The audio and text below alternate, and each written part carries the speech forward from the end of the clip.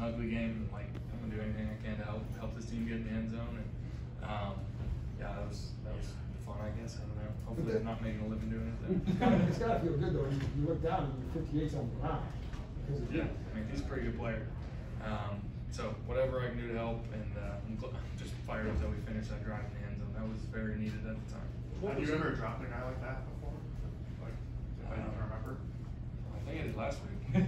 Sure. But other than that, I don't think so. Sure. I don't think so since probably high school football or college maybe.